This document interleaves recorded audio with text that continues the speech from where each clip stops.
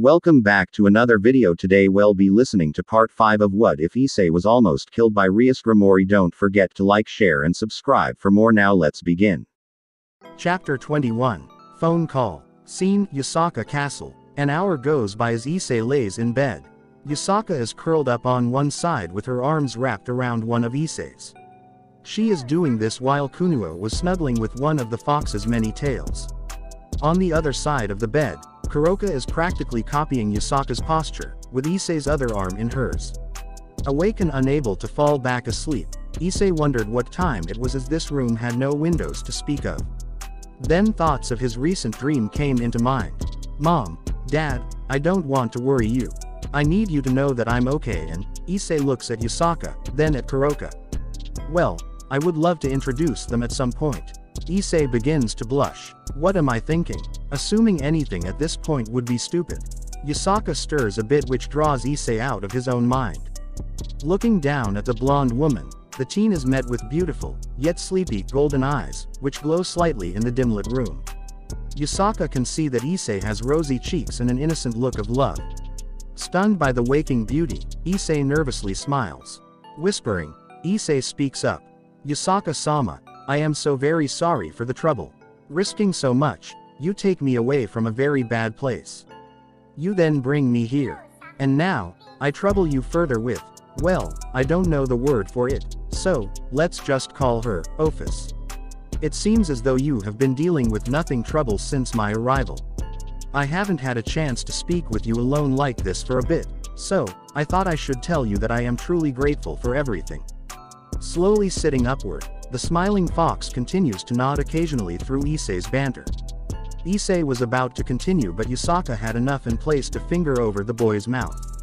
Widening his eyes at this action, Yasaka then began to speak in a soft and quiet tone. Issei, please stop. You have nothing to thank me for. And I won't hear of any more prostrating coming from you. Well, at least in regards to that subject. Yasaka giggles with a very slight and almost unnoticeable grin. This lasts only moments before the fox clears her throat. Issei wasn't keen to pick up on this, however Dedrague was. Should I tell my partner that this fox has a femdom sort of aura coming from her? Dedrague thinks for a moment. Boob dragon. No, I ain't saying shit. He will find out on his own, and from the looks of it, I don't think that it will be very long. Wahahaha. Issei feels the need to sneeze, however it passes. Yasaka continued as she removed her finger from the boy's mouth.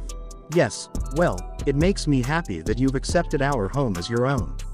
Smiling, Issei wants to ask something, however he doesn't want to come off as rude or pretentious. Yasaka is able to notice the apprehension and speaks up, softly. Issei-san. Having this overwhelming feeling that Yasaka was onto him, the teen relented and replied. Yasaka-sama, is there a way I can speak to my parents? You have done so much already, but I just need them to know that I am alright. Maybe just a phone call or something like that. Taking a deep breath, Yasaka was happy to know that Issei was only worried about something as innocent as wanting to speak with his mother and father, rather than something else. Sitting all the way up, the fox Yukai places both of her hands on Issei's cheeks and pulls his forehead to hers. Not knowing what was going on, Issei just looked back into those golden eyes. I have a way in which you can speak with your loving family without it being tracked. It is a form of senjutsu that allows one to project their inner form, from one area to another. Essentially, you will be standing in front of your parents and they will see you. The only downside is that you will be unable to hug or touch them. Would that be acceptable, Hyodo Issei-san? With his head feeling soft blonde hair and furry ears, Issei smiles. Thank you, Yasaka. Yes, I gladly accept. The golden eyes of the Fox Queen sparkle as the woman begins a mantra spell. Scene, Hyodo residence. In the main living room, Akano, Kiba, Gasper, Ravel, Irina, Zenobia, Rosswise, Kaneko and Asia were sitting in their usual respective areas. Couches, chairs and even the floor, all sat quietly as they watched a rerun of Opie Dragon Adventures vs Milky-chan. Then the sound of footsteps coming from the staircase grabbed everyone's attention. That was until the ex-peerage noticed it was just Issei's parents. They seemed very happy. Then Ms. Hyodo spoke to her husband. I am so glad he is doing well. He seems happy. Mr. Hyodo replies, I know. But it's strange, don't you think? I mean, him just showing up like that, in our room just now. At those words, the television was then turned off. Issei's parents noticed the instant silence from the living room and turned their heads toward said living room. 9 pairs of eyes were staring back. The Hyodos then look at one another, then back at the ex-peerage. Can we help you guys? Mr. Hyodo had a worried look on his face. Kiba stands up and replies. Mr. Hyodo, we couldn't help but hear you say that you just spoke with Issei in your bedroom. Without trying to come off as rude or nosy, I still must ask. Mr. and Ms. Hyodo look around the room and see different reactions and emotions on everyone, especially the girls. Both Hyodos nod as the father continues to speak. Well, Kiba-san, yes indeed, we just now spoke with our son, in our room, mind you. Though, I admit, it's strange the way he showed up. Pretty sure he must have climbed a tree and gone through our window or something toward that effect. Issei's mother nods. Yes, he seemed to be in a hurry as well, but gave us his best regardless. Honestly, I feel better knowing he is seeing the world like that. The ex-peerage is gobsmacked. Chapter 22, Fellow Impatient. Scene, Yasaka Castle. Thank you so much Yasaka. I am glad my parents are doing well. This is all thanks to you. Thank you. Issei instinctively hugs Yasaka, however he doesn't notice the instant blush on the fox's face. Yasaka originally had the boy in a position in which she stood above him while he was kneeling, thus the hug was exactly the way the fox queen liked it. After a moment of Issei's very tight hug, the boy realized 2 things. The first of 2 was simple, it was hard to breathe. The second came in a wave of feelings regarding multiple senses. The wonderful smell of fresh cherry blossoms was incredibly inviting. This feeling was followed up with the physical sense of touch which involved softness and warmth. Then it came to him. I am hugging Yasaka-san's opai. Looking up, Issei once again sees a pair of golden and slightly glowing eyes. Surrounding those eyes was a bright pink color as Yasaka's blush took over her entire face. A crescent-shaped smile adorned the fox queen as her eyes focused into Issei's. Not knowing what to do at this point, Issei proceeds to stealthily release his hold. This does not go unnoticed as Yasaka's smile turned into a grin. At that moment, Issei felt 2 arms embrace the back of his head. We pan out seeing the same room as before. On the bed, Kuroka and Kuno are sleeping away. On the floor near the bed, we see a kneeling Issei being embraced by a standing Yasaka. Aside from the cute snores coming from Kuno, we can hear a mumbling and muffled sound coming from the chest of the fox queen. Scene, Gremory Estate. Are you certain? Kiba nods while replying to a communication circle that was red in color. Yes, Sears-sama, both of Issei's parents were quite adamant about seeing their son, not a few minutes ago. The circle pulses a bit and a reply comes through. Very well, I will notify those who need to know. Also, I will be sending a small contingency of allied individuals to aid you in your search for Issei. I can't order any of you to help in this endeavor, however, Kiba interrupts as he stands at attention. Sears, pardon my interruption, however I must interject. Multiple hands coming from random peerage members start to grasp Kiba's shoulder in support. Looking back at Akino, Irina, Zenobia and Ravel, Kiba nods and winks. Go ahead. The summoning circle pulsed. Mao Sears, I think I can speak for everyone that was in Rias's peerage. With that, you don't even need to ask. When it comes to Issei, my brother, our family, you don't have to ask. So, please, don't act like we aren't family either. Kiba begins to break down in tears. I'm sorry. I try to be the strong one of the group and I hold it. But, I can't do it forever. Akino grabs Kiba and holds him into a tight hug. Ravel nods and steps over toward the circle. Sears, just let us know what you need done. On the other end of the communication circle, in the underworld, we can see Sears sitting in a chair. She has a very proud smile with a single tear dripping from her eye. Kiba, you're a good boy. You've done more than enough, far more than anyone could have asked. Please, if you ever need anything from me, say something. Also, Ravel, yes, I will. Speaking of which, well, no, I suppose we can talk about that another time. Right now, Issei, Yes, let's focus on Issei. Alright, in about 15 minutes or so, prepare for some company. That is all, and, thank you. The communication circle dissipates in a silent large room. Hiba is sobbing into Akino's neck as she has a hand over the back of the boy's blonde hair. I'm sorry, I've tried and tried, but damn it, Akino interrupts, it's fine Kiba, let it out sweetheart. Scene, Drive. Kellogg's Insane Asylum, Underworld. In a cafeteria of sorts, we can see our favorite red-headed switch princess. Eating what looks to be oatmeal, Rias seems to be staring off into nowhere. Then, the woman feels a creaking to her side. Turning her head, another person seemed to sit down right next to her. Hello friend, my name is Kateria. You must be new here. What's your name, dear? The strange person who sat next to Rias was a brown-haired female. Her hair was long and tied back. She also wore the same patient garbs that Rias was wearing. Aside from her large and square pink glasses, all seemed normal.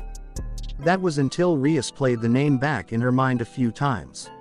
Issei, Issei, Issei, wait, she said her name was Kateria, Kateria, Kateria, Issei, Issei, no, Kateria, wait. Rias stands from her bench seat and points at the new woman.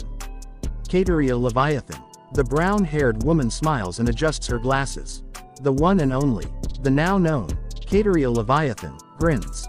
A flashback of the past runs through Rias's mind. The attack at the peace conference. The declaration of war against the new malfactions. She was killed though, she can't be here. Shaking her head of her thoughts, Rias then speaks up. Well, if you are indeed Kateria Leviathan, then you should know who I am. The woman in glasses slowly nods. I just wanted to be polite and formal. But yes, Rias Gremory, I know exactly who you are. Rias then releases a large breath of air and relents. Sitting back down, Rias goes back to her meal. Giggling a bit, Kateria asks, aren't you even going to ask how I survived? Rias shakes her head no. Does it really matter? Kateria then shrugs. I'll tell you about it some other time, considering we have nothing but time in this forsaken place. Chapter 23. Okay. Scene, Hyodo residence. Knock knock knock. Akino nods at Kaneko as she walks toward the front door. Meanwhile Zenobia, Irina and Ravel are following the Neko with their eyes. Hiba quieted down a bit as Akino slowly let the team go. Smiling warmly, the ex-queen speaks. To be honest, Hiba, I was wondering when you would really open up again. To my pleasant surprise, you expressed your feelings to all of us and it was a good, great thing. So it will be fine, we are always here, Hiba, we are your family after all. Hiba wipes his face, smiles and then nods. Then, both the knight and queen look toward the front door.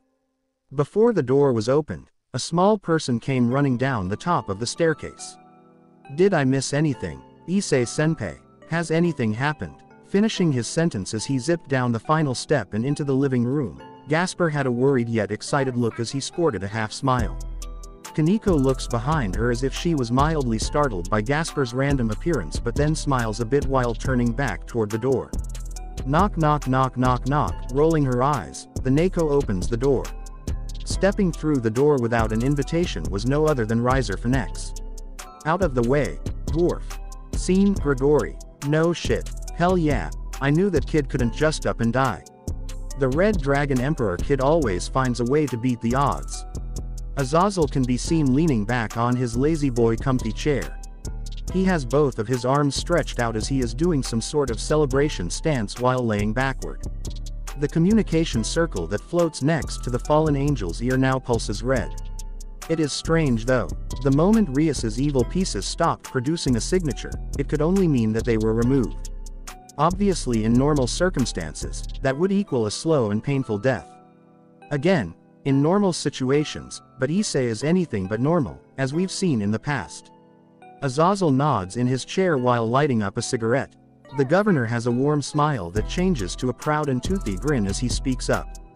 You know, Searzex, I really love that kid. The circle remains still for a moment, then it begins to pulse. Azazel, can I ask you a question?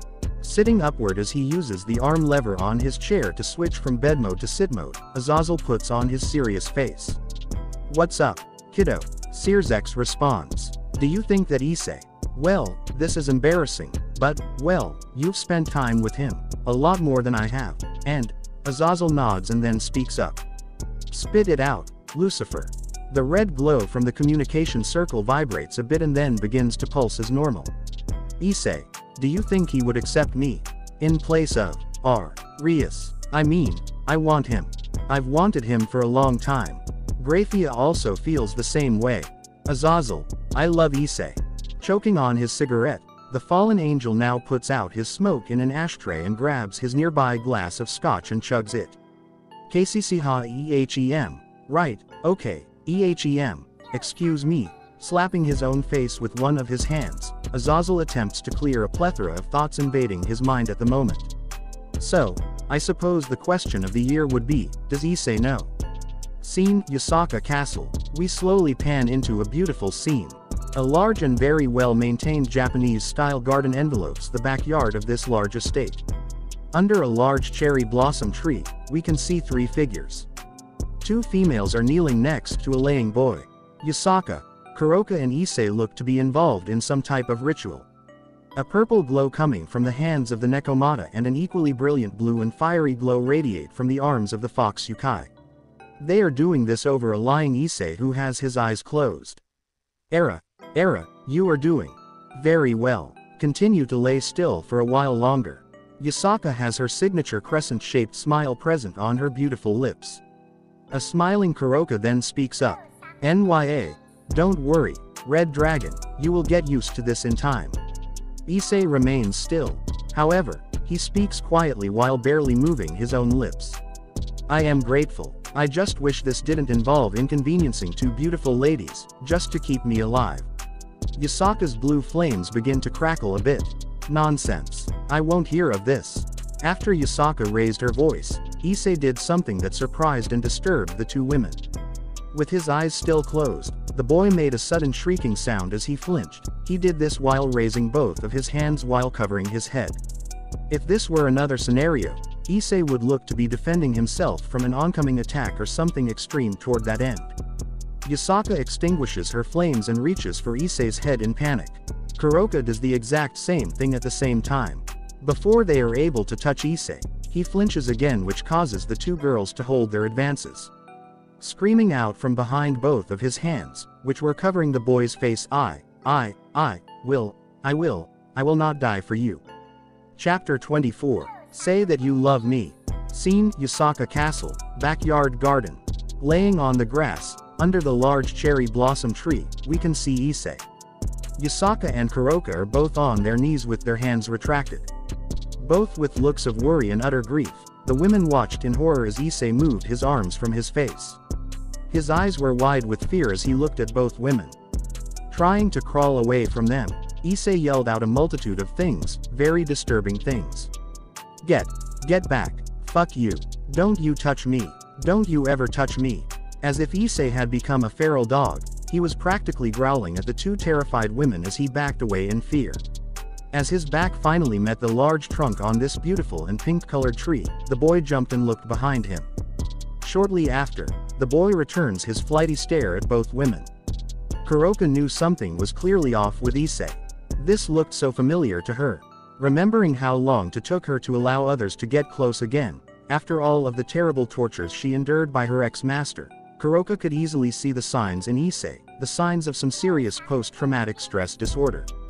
Deciding to act quickly, the Neko screamed out, Dedrag, wake up you stupid red dragon. Issei is hallucinating. Gaining Issei's attention after the attempt to get the boy's sacred gear to respond, the brown-haired teen heard something completely different coming from Kuroka's lips. Scene, Issei's POV. It was just a love tap. There is no need to overreact like this, my cute pawn. Rias Gremory put both of her hands on her hips while taping her foot while waiting for a response. I said I fucking hate you. I won't do it anymore. First she kills me, then you pretty much did the same thing. Issei now points at the other woman who was kneeling on the grass, next to Rias. Rainier now points at herself as she grins. You know it, baby. I killed you with my love. In the form of a light spear, well, several hee. Rock and roll. Rainier now puts a hand over her mouth and laughs hysterically. Issei puts his hand down while scowling at the fallen angel. You know what? I think I get it. You won't stop. You won't ever stop. I am dead and this is hell. The irony is absolutely hilarious. The brown-haired teen now collapses with his back still against a large tree. Now sitting and slumped over in a defeated posture, Issei then begins to sob quietly. Both Rias and Rainier are joined in a maniacal laugh as they point at Issei. Rias then throws another stab at the poor and vulnerable teen. Ha ha ha ha ha. Ah, my poor little perverted pawn is now sad. Maybe we've gone a bit too far. I know, I have an idea. Rias begins to take her shirt off while smirking. Would my little perverted slave like to cuddle with his master's boobs? Yeah, a perverted pig like you would love that. Maybe if you stop whining like a little bitch, Rainier might get in on this too. Wouldn't you like that, piggy? Issei simply looks at the grass he slumps on. His bangs were covering his face, however tears were clearly falling. Scene, normal POV. Yasaka is now holding Kuroka's hand as they are watching Issei hug his knees and mumble incoherent nonsense. His language seemed to regress into something that one might compare to a drug-induced ramble. The fox and the Neko both had tears of their own. They knew that Issei was seeing the two people he feared the most, instead of them. Yasaka then reached for Issei, however her hand was swiftly slapped away. Still with his head down, the boy somehow managed to sense the fox trying to touch him. As if his body was in some sort of auto-defense mode, Issei placed the arm he used to slap the fox back and around his knees as if nothing had happened. Holding her red hand, Yasaka was not expecting something to this extreme. This frustrated her because she wanted nothing more than to wrap the damaged red dragon in all 9 of her golden fox tails. She wanted to hold him close and never let him go. Kuroka on the other hand was concerned that even Dedrague was non-responsive. Was Issei somehow blocking the sacred gear from working? The ground began to shake ever so slightly. The blue sky began to change into a violet color. Kuroka and Yasaka look around until they spot a black hole. Quite literally, there was a hole and it was black. It formed 60 or so feet, directly above where Issei was sitting. After a pulse of violet energy, a head pops out. The head belongs to no other than Ophis. Emerging from this black hole, upside down, the head of Ophis now had the body it belonged to, as the Ouroboros dragon finally fully emerged. She then flipped right side up and dropped, or rather, dived toward Issei. Yasaka and Kuroka were both concerned as Ophis's descent was rather fast. Chapter 25. Pretend that you love me. Scene, Yasaka Castle, backyard garden. Boing.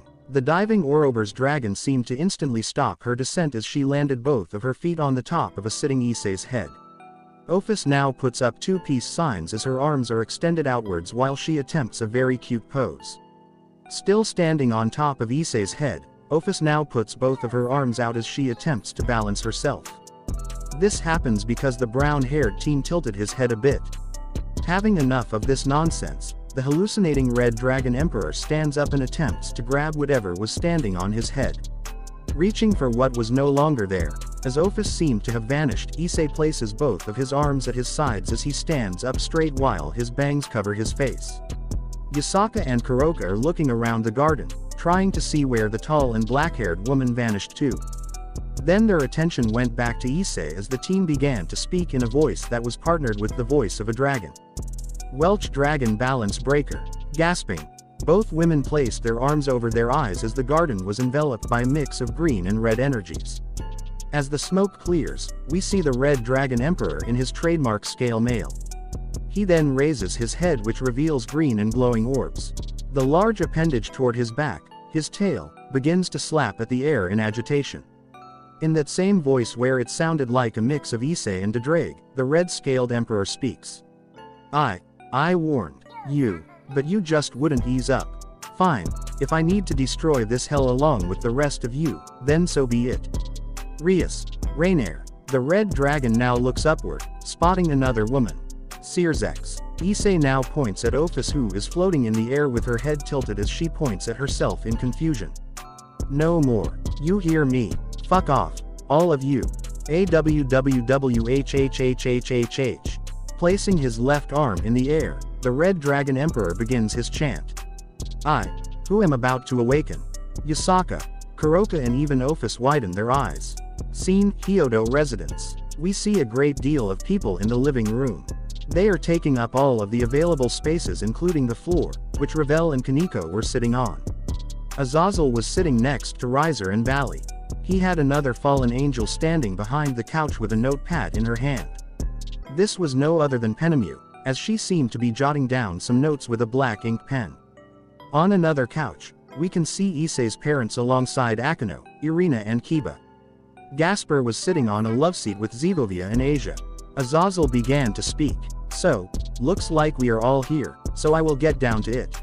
Issei, we all have our own reasons for wanting to find the kiddo. Don't worry, we don't have to get into that for now. Long story short, all of us in this room will be entering as a team in the Opai Dragon Hunt. The entire room, minus Riser, Valley and Penemu, all gasp. Ravel points her finger at her brother with a scowl and yells. Why is this baka here? He hates Issei. Riser points at himself with a frown. Well, that's a good question, little sis. Let's just say that the brat has grown on me a bit. Also, Mom and Dad want me to help out with, well, with you know what. Ravel turns pink and nervously smiles while waving her hands in the air. That's enough, Oni-sama. Riser smiles. But if he calls me brother-in-law or something stupid like that, he will get a fat lip. Ravel nervously giggles. Be quiet, brother. But, thanks. Riser nods and points at himself with more vigor. Riser is a hero. Riser knows this. Worry not, sis. Riser will get your weak little dragon back from whomever took him. Penemu blushes. Riser, you are such a good boy. Riser looks back at the fallen angel and grins. Riser will get more than just hot chocolate from this hottie. Meanwhile, Penemu is thinking to herself. What a kind-hearted and simple little soul. Even with his mental challenges, he manages to do the right thing. Very admirable. Scene, Yasaka Castle, backyard garden. Before Issei was able to get another word out, black hands jetted from the ground he was standing on. These were the same arms that saved him from his fever dream.